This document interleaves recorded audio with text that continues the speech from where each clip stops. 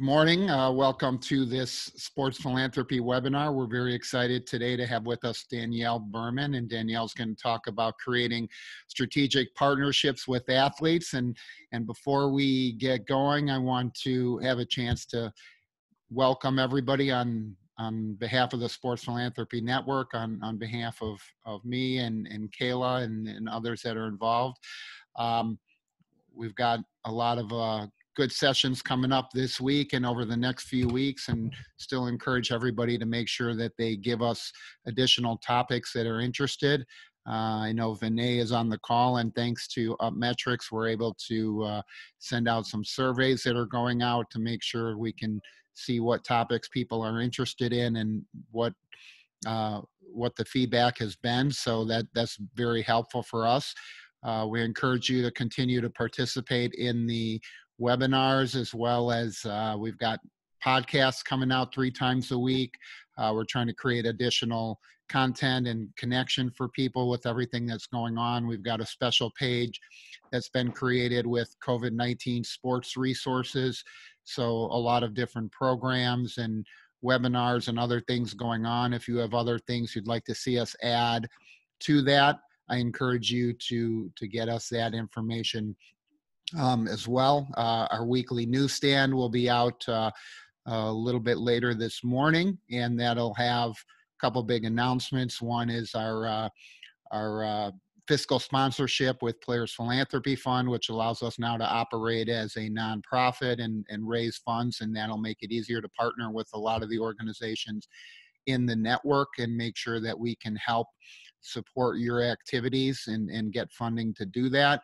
We're also launching, it'll be live either later today or tomorrow morning, an NFL Draft Challenge, NFL Draft Charity Challenge, which is designed to create some fun around the NFL Draft with a group called Rivals Media out of Arizona. And the goal there is basically you go on and pick the selections. There's some little contests and choices on whether a team's going to trade a pick, keep a pick, go offense, defense, all kinds of different things, and you get sort of virtual money to play, no cost to enter. Hopefully that'll be a way to raise some funds for different organizations that need support for COVID relief. But it should be a fun opportunity to engage, and I think the draft will be nice because it'll be the first sort of live type of sports event that's gone on really in about 6 weeks by the time it gets here on Thursday. I also encourage you to follow. You can see obviously everything that goes on for our social media accounts on LinkedIn, Twitter, Facebook, Instagram, and continue to add content there, make it easy to find what we're doing and who we're connecting with. So before we get started, I thought it would be great to go around and introduce everybody, have a chance to introduce themselves and their organization briefly, and then we'll turn it over to Danielle. So I'll just call on people. We'll start with Kayla, let her introduce her role with the Sports Philanthropy Network. Good morning, everybody. My name is Kayla Bradham. I live in Milwaukee, Wisconsin, and I'm the Vice President of Community Development. So I'm going to ask you guys a favor, if you don't mind, if you're willing to turn your screen so that I can see you. It's a blessing to me to get to know you. I know for some of you guys that's not possible, but if it is, thank you so much. Doug?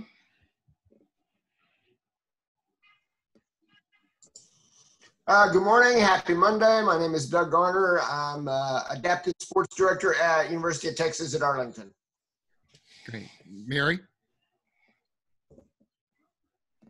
Hi, Mary Littman. I live outside of Atlanta, and I am the founder and executive director of House Foundation, which helps kids in our community play sports they love. Fantastic. Michelle, are you between bites? Can we get you on for a minute? Sure, hold on. I'll come back. Hi. Sorry, I'm eating my breakfast, everyone. Hi, I'm Michelle Stroud. I'm the Director of Development for Dare to Try. I'm currently at my home in Evanston, just north of Chicago.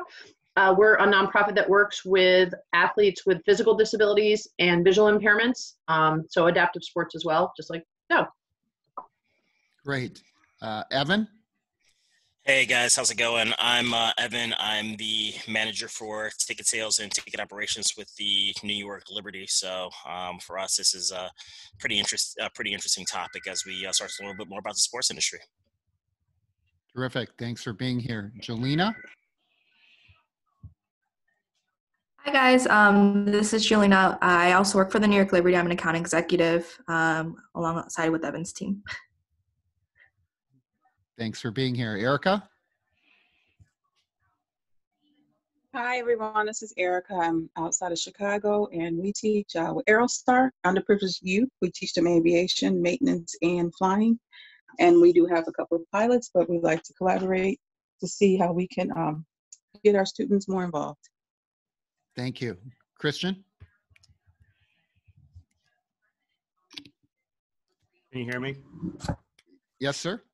Good. I am part of a charity called Coaches Across Continents, and we use sport or purposeful play, and our main sport is soccer or football, around the globe to teach any local community's social mission. Great. Heidi, can you jump on a minute? It could get loud, folks. I'm behind the scenes today. I'm getting solar panels installed. I'm with Green Kite Fundraising here in the Washington metropolitan area. Glad to be here. Thanks. Darren? Just introductions? Yes. Yes, sir. Darren Sudman. I co-founded an organization called Simon's Heart. We seek to prevent sudden cardiac arrest and death in children, Great. particularly student athletes. And Darren is going to be one of our featured presenters on Wednesday on the topic of how to run the importance of heart screenings for youth athletes and how to set up screening programs for that issue. So I encourage you and all of your sports organizations to come in and participate in that. So if anybody else jumps on, did I miss anybody? Let's see who. Oh, we did have a few more people jump on the back here. So sorry about that. Brandon? Hello, I'm a student board member of Boys Are Right Track, a program that teaches life and leadership skills to elementary school students. Great. Thanks for being here. Okay, how about Josh?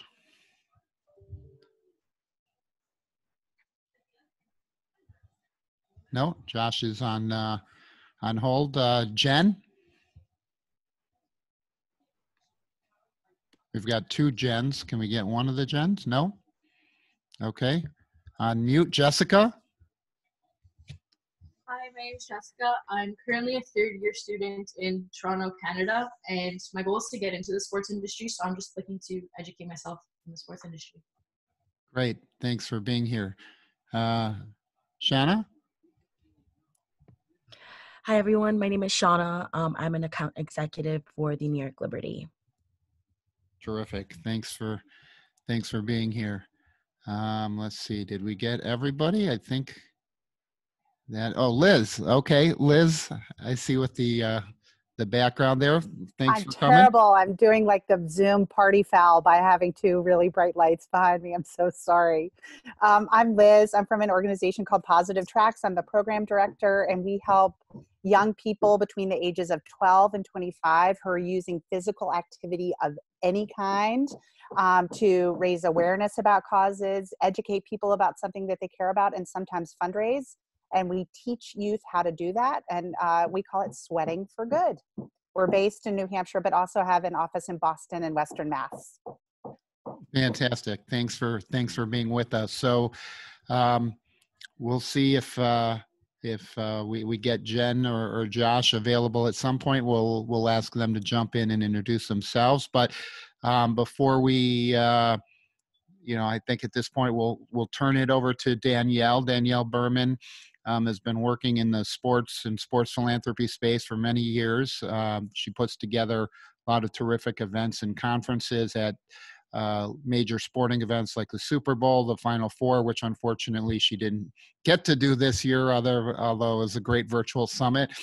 But Danielle does a lot of work with athletes and helping organizations really make the connections to athletes and forge the relationships that allow them to build a strong connection. And you'll hear her talk about how to do that and the elements of authenticity and other things that are really important to that process. So Danielle, I'm going to go flip this over so you can share your screen and be ready to put that up here. So whenever you're ready, it should be all set for you. Awesome. Well, thanks for having me, Roy. Thanks for the opportunity to come and chat. It's good to see some people on, like Vinay and Heidi and Kayla. It's good to see you guys. For those of you who have not met me before, I'm Danielle Berman. I'm the founder of Tackle What's Next. And we also do some philanthropy consulting, which we brand as Tackle What Matters. And I do a lot of work with athletes at a high level, college, professional, and helping them find opportunities outside of sport, from philanthropy to job opportunities and starting their own businesses. But really started out, as Roy said, as a philanthropy consultant. That's what's really near and dear to my heart.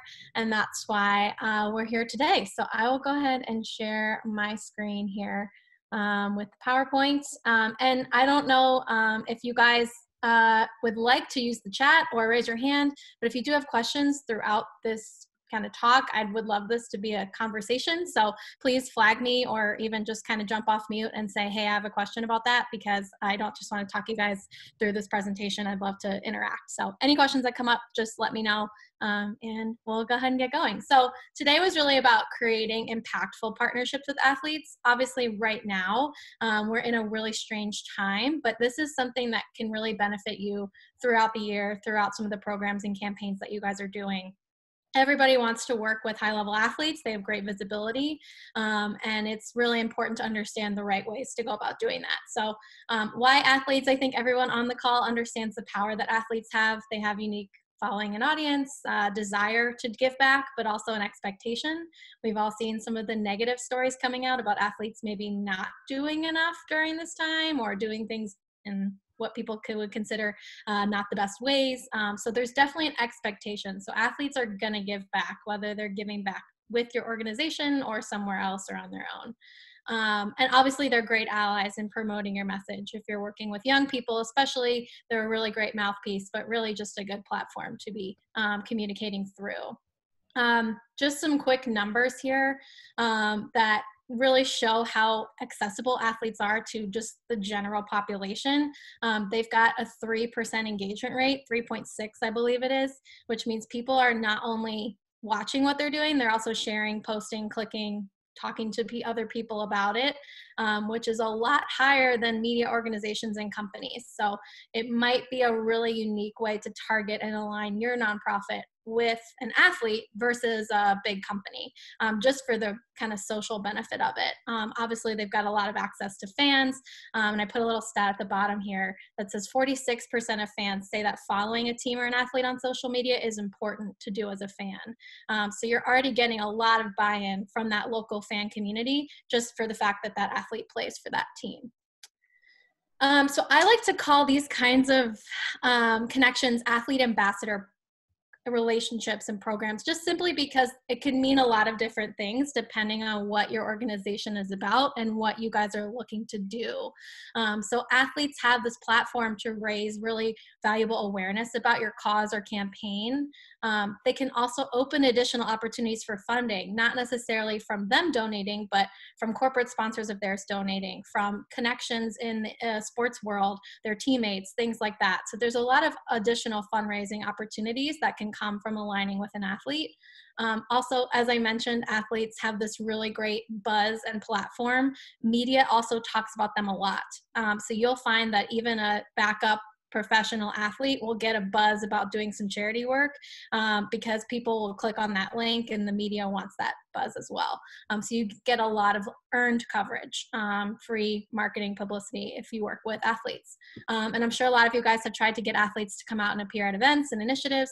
Having athlete ambassadors is a great way to guarantee a presence of an athlete without having to do something like paying for them or negotiating with an agent. It's something that you can build into a partnership that you have to make sure that they're available to come out to, let's say, your big fundraisers or a big volunteer day to raise buzz for what you guys are doing. Okay, so today we're going to kind of go through how to do this. I think everybody on the call is pretty well aware that athletes are really valuable to work with and they have a lot of star power.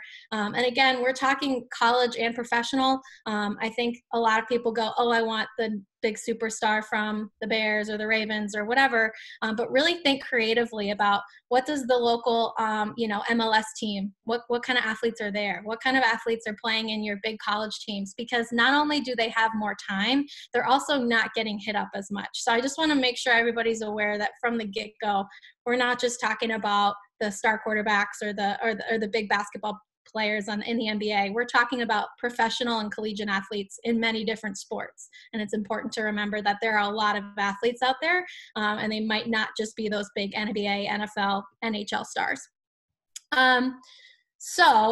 And I'm Roy, if you can just do me a favor, because I have my screen shared, I can't really see if there are questions. So if you can do me a favor and just let me know if there are chatted questions, that would be great. Yeah, absolutely. And we encourage people to put questions up along the way. I think this topic definitely lends itself to interacting as we go through the conversation. You don't need to necessarily wait until the end. So feel free to put them in the chat and I'll jump in for Danielle. Awesome. All right, cool. So I laid out 8 steps that are really helpful in terms of engaging an athlete partner successfully. You can see that the first couple are really about your organization and understanding your organization. So I'll jump into the first one. Just going in with the goal of I want to work with an athlete or I want our organization to align with an athlete is not really going to get you a really strong partnership. You need to go into thinking about working with an athlete, understanding where you need to go as an organization. So if you don't know what your goal is as an organization, you're not going to be able to find that athlete partner that can help you get there. You need that roadmap. So I listed a couple options. Are you trying to get more individual donors? Do you need more participation in a program? Do you need more corporate sponsors? Do you need a digital footprint boost? These are all things that you guys might have as goals for your organization. A different athlete might work in some of those different areas. So you need to be strategic about what is the goal that we're trying to accomplish so that you can figure out how do we plug in an athlete here? Do we find an athlete that might be really, really involved and want to volunteer but doesn't have the social media platform? If you're trying to increase your digital footprint, that's not going to be the best move. So you need to be strategic about who's the right person and what is your goal so that when you're going out and reaching out to these athletes, it's very clear how you want their help. And then also be able to communicate your brand. Athletes are busy, even those athletes that might not be playing in the NBA, NHL, NFL, they're still being constantly bombarded with opportunities. So these are very, very in-demand people, and you need to stand out. You're trying to convince a really busy person that they should work with you, so you need to know who you are and have a compelling message to those athletes to say, hey, this is why we want to work with you. This is what we're trying to achieve. Let's hop on a call and chat about how you can help us make this happen. So I think it's really important to understand not only what your goals are, but who you are and what your brand is, because it's important to align that with athletes that you're looking at. And this slide, I think, is one of the most important parts. This is where I see a lot of nonprofits go wrong when they work with athletes, is that they're willing to just take any athlete that's willing to work with them in any capacity and sign them on. There are such things as the wrong athlete partners. And the wrong athlete partners we see all the time as the person that shows up to an event and just kind of shakes hands and does the bare minimum and walks out and kind of you never hear from them again, or you only hear from them when they're looking for another appearance. These kinds of things, the athlete, it's not necessarily a bad thing. They can really help, but it's not something that's going to turn into a long-term strategic partner. You want to look for athletes that actually care about the cause that you work with and work for. You don't want to just find any athlete that's free on a Friday night when you're doing your charity gala and have them show up and just for the hell of it. You really want to make sure that athlete is super interested in your cause and fits with your brand. If you guys, I put a couple examples down here. If an athlete has a massive shoe collection, is passionate about shoes, so working with an organization like Tom's where they give away shoes, or an organization that's focused on shoes, would be a great fit because it's something they already care about and they're already talking about. Especially now, a relevant example is a food bank or a hunger charity for an athlete that posts a lot about food or cooks a lot and shows that on their social media. It's a really, really engaging and authentic way to loop them in, because not only are they going to care about it because it's a cause that matters to them, they love food, they're posting about food, but also their audience that's following them on social media, it won't seem out of the blue. It will seem very in line with what they're doing, and oh wow, this person's cooking every night and now they're donating to the food bank, or they're asking me to donate. That makes total sense. I want to help him, or I want to help her. So authenticity is really key. I know we use authenticity a ton and it's such an overused word, but really thinking about, will supporting your brand align with that athlete? I think that's really, really important. What's that athlete's brand? Does it align with yours? And will they find a benefit working with you because it fits their brand too? So I think it's really important to think about who are the right athletes to work with and who are the wrong. There might be a list of athletes you already know they're not going to work, so let's avoid them. And I put at the end, make sure you have a database. Start tracking this. This should be an official way to communicate with each other and create a list of those athletes that might be really good partners. They don't have to be local. That's one thing that a lot of people think, oh, I have to find an athlete that plays in my city. You don't. It could be an athlete that's from that area, or just, again, simply has a passion for that cause and wants to get involved. Obviously, local is a lot easier just because you can meet in person. They can come out to your events and opportunities more often, but don't limit it to just local athletes. Definitely look around and see who might be a good partner that might live across the country or might live in a different time zone that can support digitally or come out when it makes sense. So Danielle, one of the questions that we have in the chat here is looking at, how do you get to know the athlete, right? So you can look at sort of what's out there publicly, but it's probably fairly challenging to get an opportunity to really engage with the athlete individually, in the sense of, hey, I want to screen this athlete or interview them to see if there's really a good fit. So what for you is the best way for an organization to look at determining, other than their social media accounts or their typical media interviews, to see if that athlete might be a good connection? Yeah, I mean, I think on my next slide, later in the slideshow, I talk about social media. It's a really great way to find out from a very basic perspective what they're talking about, what they're interested in, and what they're doing in their spare time. We see a lot more athletes posting about their downtime now, especially, but just in general, people will find out what an athlete's doing on their off season on Twitter, Instagram. I think just really doing your research is very important.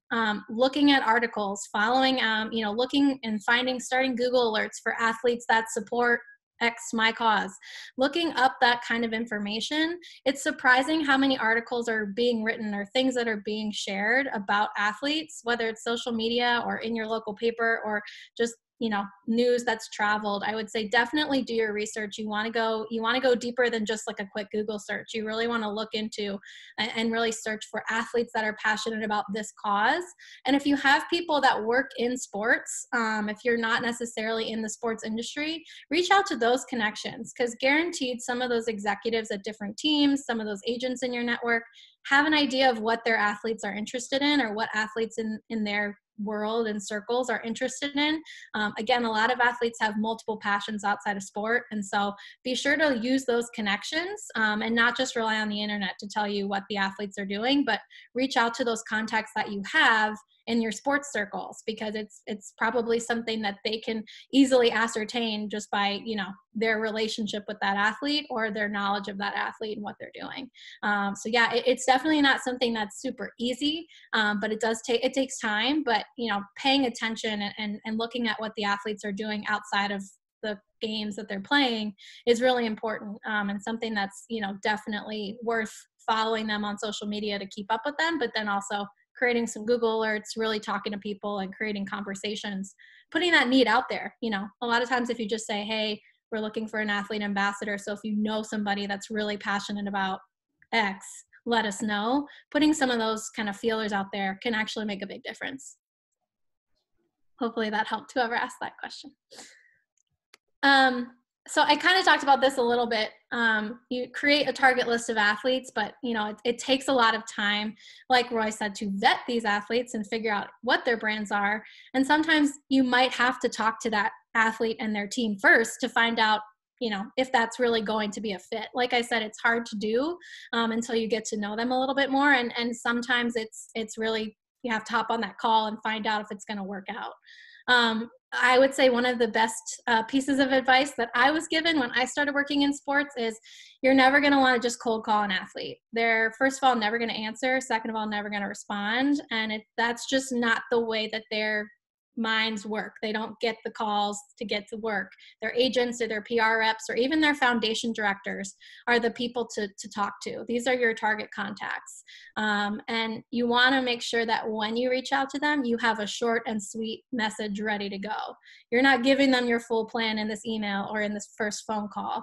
You're just asking them, hey, we are from XYZ organization. We love what John Smith is doing in the community. We love his passion for this. We'd love to talk about potential partnership opportunities. That's it. That's all you have to say. You want to tie in the brand alignment, right? But you don't want to give them, we'd love to have him do all these things, because they're going to go, whoa, whoa, whoa, whoa, whoa, this is too much. So keep it short and sweet, keep it simple to the point. But again, make sure you know that this is not the athlete. You're not DMing the athlete on Instagram going, hey, I'd love to work with you. This is a great relationship. You're probably not going to see a lot of return on that. But if you find that agent or that PR person, this is their job, is to field these inquiries. And so if it makes sense for that athlete, they're going to respond, because this is their job to bring on opportunities for them. So that would be the point of contact to go to.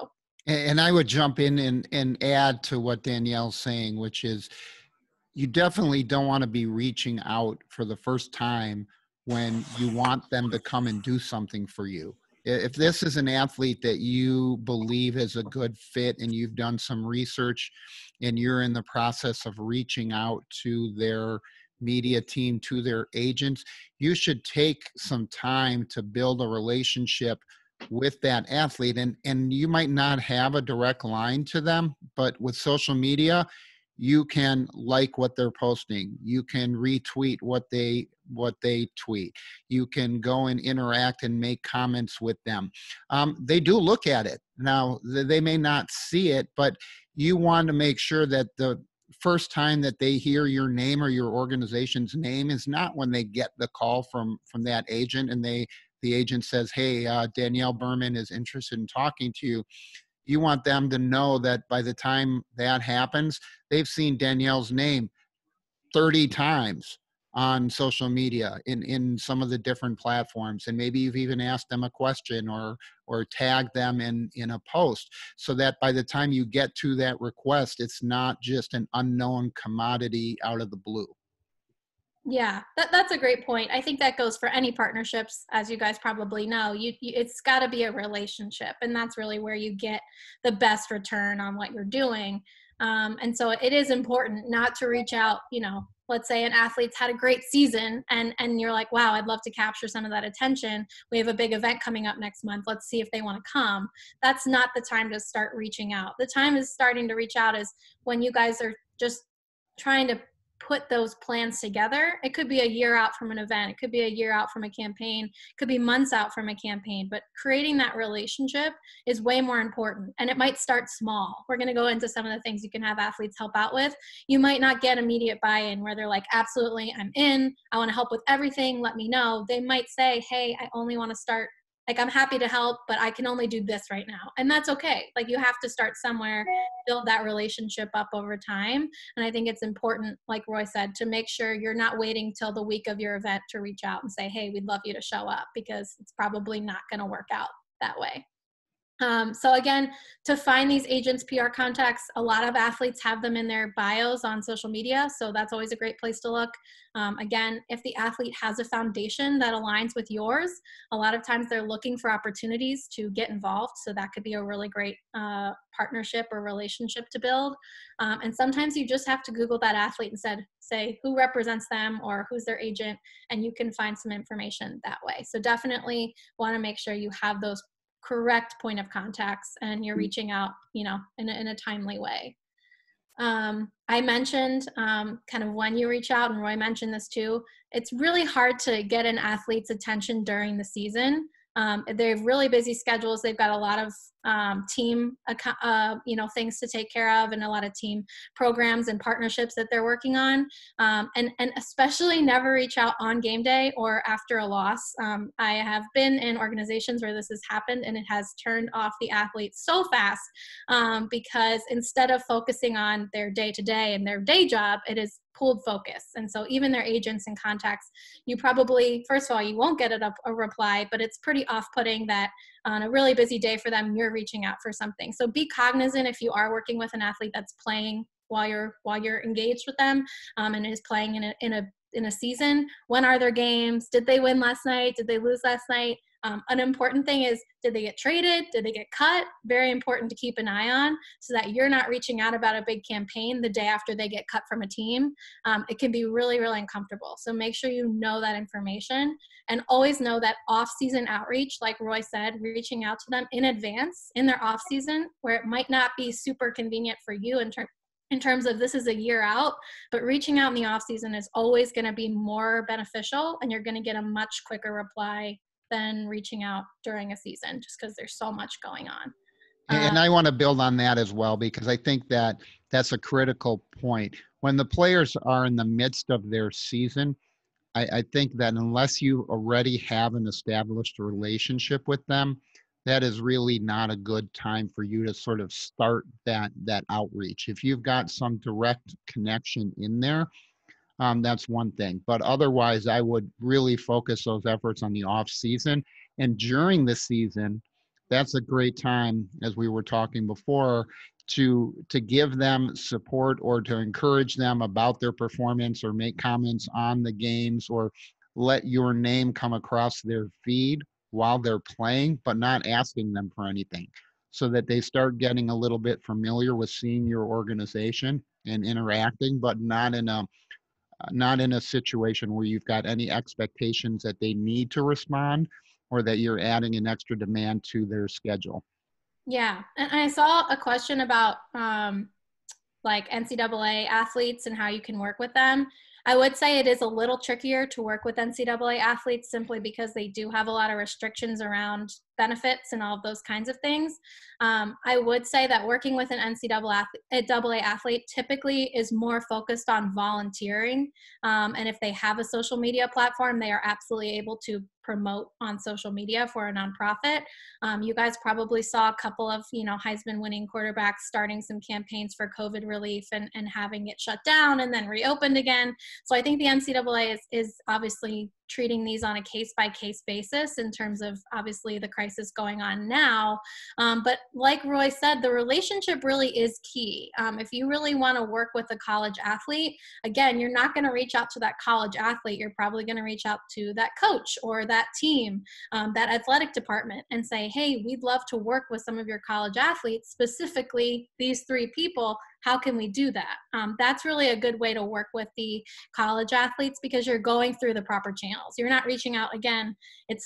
You're going to find that athletes are seeing what they're posting on social media, but it's going to be hard for them to respond to you and be like, yeah, I'll have a call with you on Monday. They're probably going to point you to their contact. Oh yeah, here's my agent's email, or here's my agent's phone number. Call them, talk to them. And same with these college athletes. A lot of them probably aren't going to feel comfortable setting something up unless it's through their school or through a contact at their university or their athletic department that they know will make sure that it's not going to screw up their eligibility, mess up their, prospects for the future. But that's a really good question. So definitely go through the university and athletic department when possible, working with NCAA athletes. And I'm going to add there, I think it's critical what Danielle was saying, which is the worst thing that you can do as an organization is to screw up an athlete's eligibility and end up in that mess of headlines and everything else that's going on. The restrictions that are out there on NCAA athletes, whether we like them or not, and they are changing and going to be changing substantially over the next few years. But right now, there's no possible way that you're going to be able to get through all of the nuances of compliance and everything that they're required. I wouldn't even come close to reaching straight to the athlete. I definitely would not go to the coach. I would go directly to the sports information directors at the schools. Potentially the compliance, but the SIDs at the schools will typically give you a better response of how you can have access and communication with the athletes. They may need to run things by their compliance department, but you will get virtually no response from the athletes directly, and you definitely won't get response from the coaches unless you've got a personal relationship. I'd like to jump in. Sorry, I'm late. This is Lisa Del Pinerati from George Washington University, but actually almost every Division I team now or university has a athlete development and often a social, somebody who handles community outreach. So either their title is community outreach or athlete development. These are the type of people that I believe you should reach out to, because they're the ones who will help get the athletes out into the community. And I've been working with a lot of these community relations or outreach people to try to get the students to take real positions. Like many of the athletes just go out and start throwing balls, but that's not like they're studying business. They're studying, sociology. Have them, or web development, have them actually do accounting for your nonprofit. Have them do web development, have them do social media, so they get skill sets, because most of them can't get full-time internships. So if you have positions in your nonprofit that you need skills, think about working with your local collegiate athletic department. That's great advice. Yeah, no, absolutely. They definitely, like Lisa said, every D1 school likely has that person, and I'm sure D2, D3, some of them have them too, but it's important to make sure that you're going through those proper channels. And like Lisa said, be creative with how you utilize them. It might not be just to come out and be a coach for the day, but if they've got great graphic skills, maybe they want to help out with some of your graphic design, something like that. Athletes are doing a lot of different things, so make sure you're being creative. And that kind of brings me into my next point, which is be prepared for when you do talk to an athlete and their team and they want to work with you and that they're excited about the opportunities, because it's really important, like Lisa mentioned, to have an idea of how you want them to be involved. So someone asked a question about vetting. This is really when vetting happens. Again, you want to kind of do your own vetting when you're looking online to find these athletes and kind of doing some outreach. But when you're on these calls, when you're talking to their team, you want to find out, the first question you should be asking is, what are your goals? What, as an athlete or as a brand, or what is your team trying to do? Is that athlete trying to create off the field or off the court opportunities for himself or herself? Are they trying to grow their online presence? Are they trying to get involved with philanthropy and they're really looking to create a long-term relationship that can be beneficial? Are they looking for job opportunities outside of sport? Like, you just don't know until you have those conversations. So if you're not going in with that mutual benefit in mind of, how can we help you? What are your goals that we can make sure we're both working towards together? That's really important. So these are like basic opportunities: social media engagement, in-person programming and support, PSAs, fundraising campaigns that any athlete would be accustomed to being asked for support. But Lisa brings up a really good point. There's a lot of ways to work with athletes, both collegiate and professional. And so really getting to know that athlete and their team, what do they want to do? What do they like to do? What are their goals? Can really help you come up with a good game plan for that athlete. I would say have some ideas of what you guys need in mind as an organization. It's important to know, here's what we need. Here's what we'd like you to do. Let's try and meet somewhere. Maybe you really need social media support and that athlete is happy to do that, but isn't really about coming to events or coming to volunteer. That's okay. Meet somewhere that makes sense. Maybe they want to come and support one of your board meetings because they're looking for opportunities in business outside of sport. that's a really great opportunity to, number one, have your board get really excited about this cool partnership and get them to know this athlete. But number two, that athlete's making connections to help them grow, to help them build relationships, and to help them benefit in their future after their playing career is over. So think about ways that you might be able to provide value to the athlete. Do you have specific companies on your board? Do you already have corporate sponsors that an athlete might be interested in? Do you have connections in the community that athlete might benefit from? So just really being creative and really making a real list, like really taking stock of what can an athlete benefit from on our side. And again, you're going to have to ask that athlete and their team what makes sense for them, what do they want, what do they need. So that's really important. Again, I kind of mentioned this. Take what makes sense. Don't try and force something because you really need somebody to show up to 5 events a year. If it doesn't work, it doesn't work. But don't say, okay, well, we can't work with you. Try and find a way that makes sense. If there's a fit and the passion's there and they love your cause, but they can't come to events, try and figure out what makes the most sense for them. Don't just give up on that relationship because you want this to be something that's long-term and can grow. Maybe down the road, they will be able to do that. So it's a two-way street. Make sure you know how it's going to benefit them as well. And I think I had mentioned vetting questions. You really want to make sure that you're asking what they have their time to do, because what you don't want to do is have a knowledge that they're going to be able to commit to X, Y, and Z and be around and on, and around maybe 10 hours a month or whatever their commitment's going to be, and they're not able to do that. You want to make sure that 1, they have a passion for it, 2, they have the time, and 3, that you guys are all clear on expectations. And that's all stuff that should be confirmed and chatted about before you sign any kind of partnership agreement or before you kind of close the deal, to make sure that everybody's on the same page and that everybody's going to be aware of the benefits and what's expected of them going forward. So obviously it's really awesome once you get that athlete on board, once you have them coming to events or coming online or helping with social media, whatever that ask is that you've had. I think the biggest thing that people miss nowadays is keeping them engaged. A lot of times athletes will either show up to events or partner with an organization.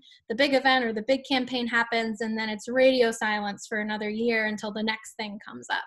And that's really where it becomes more of a short-term gain or benefit, like Roy said, reaching out right when you need somebody and not building that relationship. So it's really important to stay in touch with athletes and their teams, their agent, their PR person, and make sure they're on the same page. Check in, see how things are going, and I would say have a point person in your organization do that. Don't have it be 20 different people. Really have that one person. If it's the development director, if it's the partnerships or engagement coordinator, like find that one person that you want to be handling these relationships and make them in charge of keeping up those relationships, because it's really important. You don't want to lose momentum. If you have these people on board, you want to keep them on board. You want to keep them excited about it. I want to jump in with one other thing here, which I think is critical to what Danielle's talking about, is a lot of people look at the athletes, and many of the athletes look at themselves the same way, which is it's very transactional based. It's I'm making an appearance, I'm coming here, and I'm going to show up at a fundraising event, at a dinner, a golf outing, sign autographs, take pictures, and that's really the entire focus of what they believe is their role. You can set yourself apart significantly if you do what Danielle's suggesting here and create truly a partnership.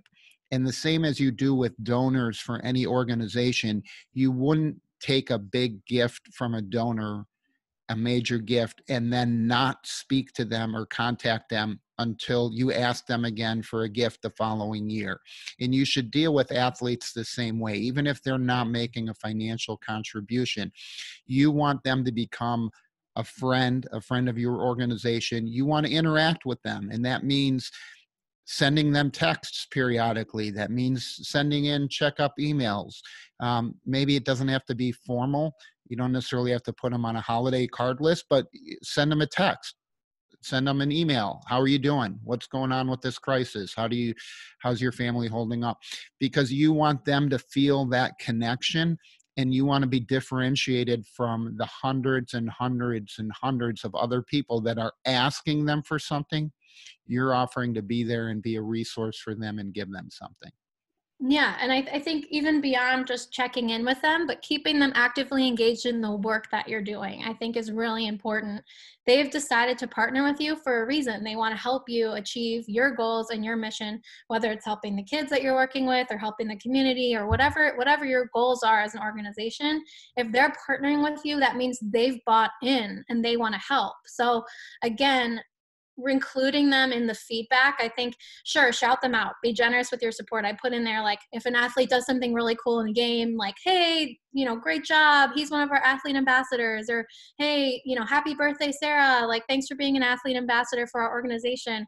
Like, it makes them feel good. They can share that. They can raise awareness just through that. But also making them feel like they're a part of the team. So if you guys are having a campaign discussion with your board and with your supporters and asking for feedback, include that athlete in their team. Don't leave them out and say, okay, well, here's what everybody in our circle told us would be the best idea. So here's what we're going to do. Go to them with that same feedback. Hey, here's what we're planning on doing. Do you have any thoughts on this? Do you guys have anything similar that you've done, that might really help or work or be able to benefit this?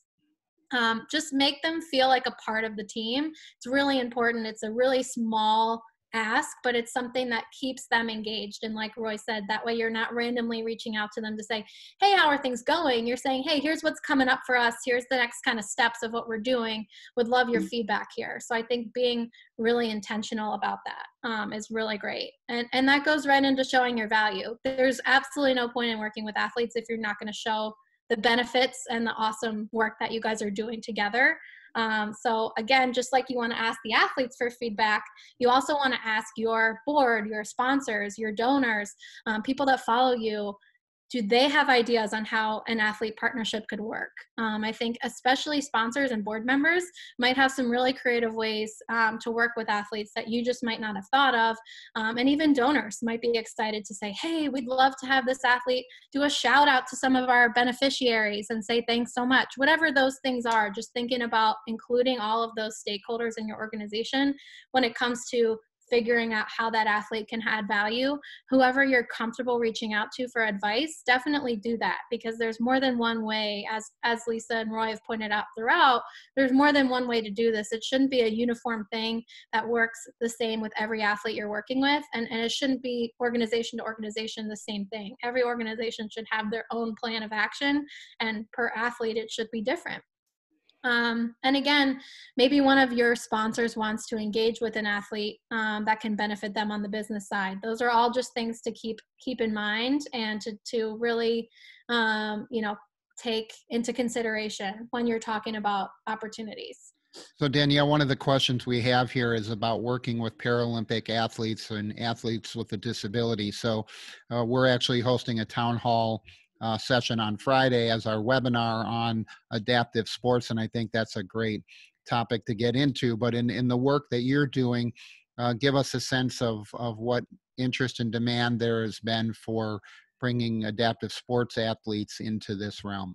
Yeah, I think it's really, like I said at the beginning of this presentation, it's really important to think outside of the traditional big four sports. And when you're looking for athlete ambassadors, especially those organizations that are working in the area of helping disabled children or helping disabled people get active in sport, it's really important to have like-minded and role models that understand the experience. So absolutely, these Paralympians, these disabled athletes are looking for opportunities to give back, and they're probably not going to get a call from the American Red Cross or from the American Cancer Society.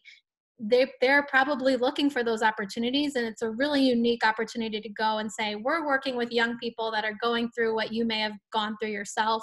Would you be able to be a role model or a mentor? So definitely a lot of opportunities there. I personally haven't worked with an athlete in that capacity, but I know many athletes are doing a lot of things in that community, and they're definitely eager to do more. They want to do more. They have these tremendous stories and experiences.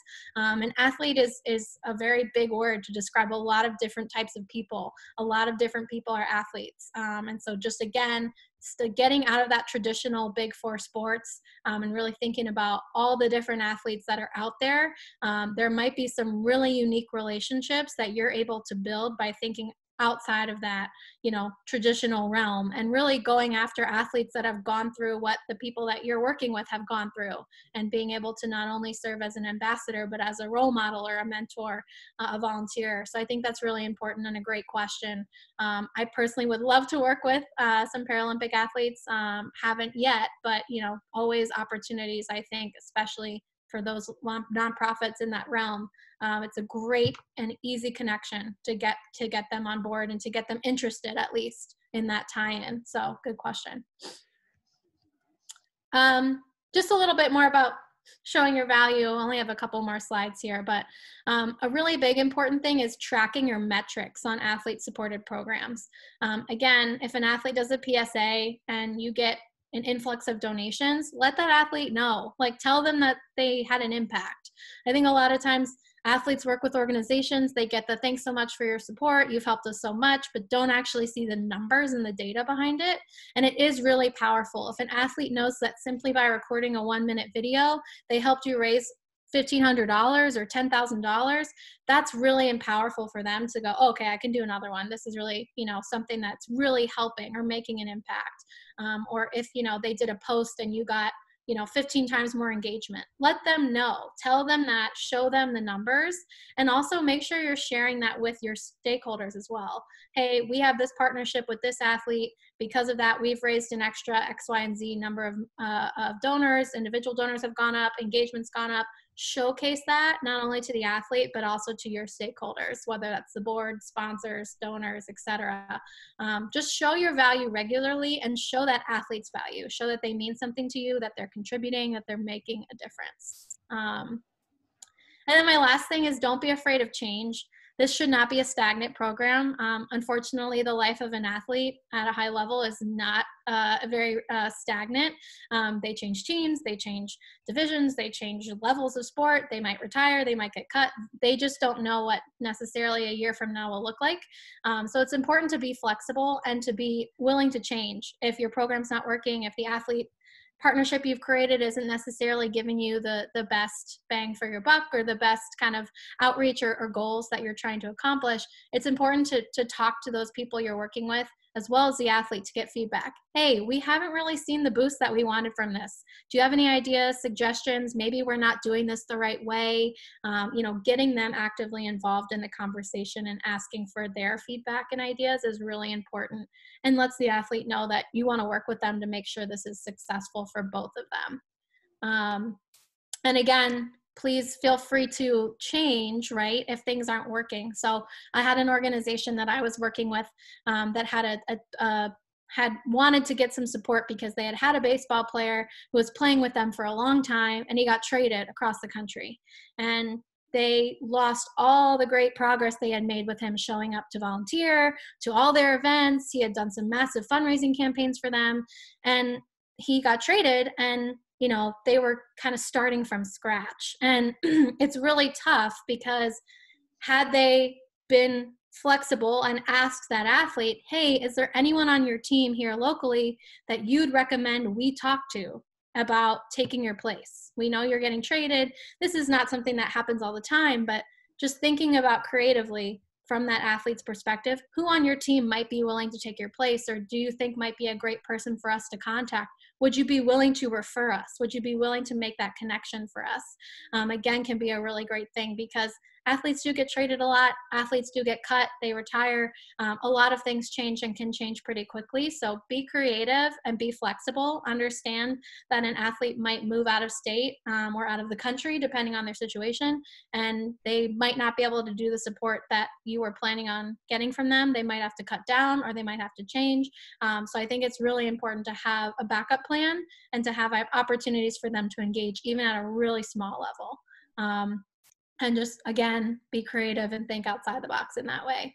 And I think that goes back to one of Danielle's earlier points, where you talked about doing things in the off season having athletes record things for social media. There's a lot that can be done even if the athlete is not local, because the likelihood is they're not going to be doing that many appearances during the season. Some sports lend themselves a little more easily to things during the season, but most of them it's a challenge to build that into their schedule. And that point of a substitute person is really important, because that's happened frequently at celebrity golf events or other types of appearances where somebody is slated to be an MC or participate in an event, and for whatever reason, due to illness or family emergency or whatever the case may be, they can't be there. You'll find that the athletes are typically more than willing to help you identify somebody that can take their place, because they understand that that puts you in a bad spot and you've already built that relationship with them. So they want to make sure that they can help you. Yeah, and this is the last slide. I know we only have a couple minutes left, but the three things that if you had to take away anything from this today is to remember that this partnership needs to be authentic. This can't come out of nowhere. This can't be something that really helps you and doesn't help them. It needs to be transparent and authentic to your brand and the athletes. Should always be mutually beneficial. If not, you're not going to see it last very long. And again, be creative, do something that's fun. It stands out. It's not just, oh, we're doing this fundraising campaign, donate $1,000, but maybe it's some kind of competition or giveaway or something. Trying to be creative. And again, just like that great question, I don't remember who asked it, but don't just think about those athletes that play for the big four pro sports teams. Look at college athletes, look at college teams as volunteers, look at Paralympians, Olympians, all these people that are trying to make names for themselves that don't have this big team marketing juggernaut that a lot of the big four sports have. They're looking for opportunities just like this. So be creative, think outside the box, and definitely feel free to reach out to me if you guys have any questions. I know this is kind of the end of our time, but if there's any questions, and I'm happy to answer them. we'll have all of this, the PowerPoint and the video will be up on the site later tonight.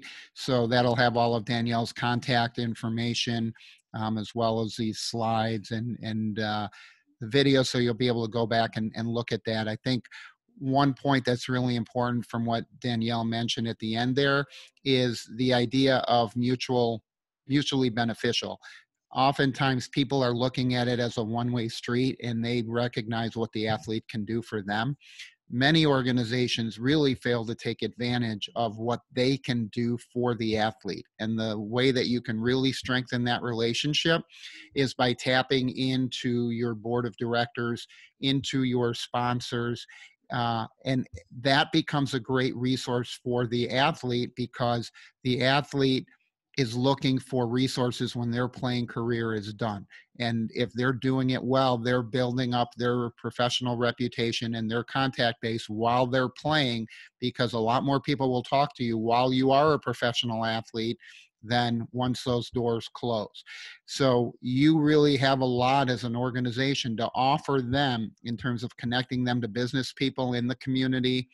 You've got a board of directors, you've got sponsors, you've got donors. Think about what's important to that athlete, and even better, ask the athlete what's important. What do they want to do when they're done playing sports, and who can you introduce them to while that's going on? I know we're at the end here, so I want to thank everybody for coming. Danielle, before you run, why don't you just give everybody your email address and contact info, and it'll also be up on the page. Yeah. And if you need it, feel free to reach out to me if you don't have it some other way. Yeah, I just dropped it in the chat. It's Danielle@tacklewhatsnext.com. Thank you all for being here, for tuning in. I hope all of you stay healthy. I saw a couple chat messages I will for sure follow up with before I hop out of here. But thank you guys so much. You can go to tacklewhatsnext.com and learn more about what we're doing for athletes. But yeah, if you guys have any questions at all, please reach out. And thanks again, Roy, for the opportunity to be here today. Thanks, everybody. Great. I appreciate everybody being here. Thank you for your time and interest. We will have a survey going out about the webinar, and I hope you will fill that out and also let us know what other topics you're interested in. Wednesday, as I mentioned, Darren Sudman and Sheldon Hill are going to be here talking about heart screenings and the importance of those for athletes, and how to get a program like that implemented. On Friday, we're hosting a town hall meeting and Michelle Stroud is one of the hosts for that. And we're going to be talking about adaptive sports, and not only the issues directly impacting the adaptive sports community, but hopefully more importantly, how we can expand the availability of adaptive sports and get that integrated into all kinds of other organizations that currently don't have an adaptive sports program or don't have the bandwidth, and how we can get those organizations connected to the adaptive sports world. So again, on behalf of the Sports Philanthropy Network, on behalf of Kayla and myself, we appreciate you being here with us today, and we look forward to seeing you on our next webinars. Thank you. Thanks, guys.